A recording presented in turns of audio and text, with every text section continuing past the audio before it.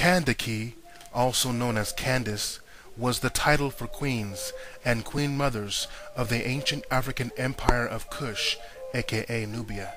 The name Candace and its variants derived from the title Kandake. There were several Kandakes, but today we will examine Kandake of Meroe.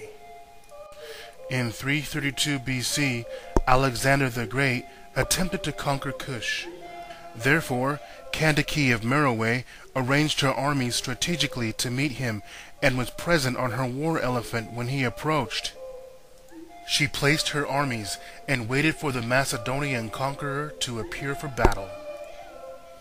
Alexander approached the field, and when he saw Kandake's army displayed in such brilliant military formation, he stopped.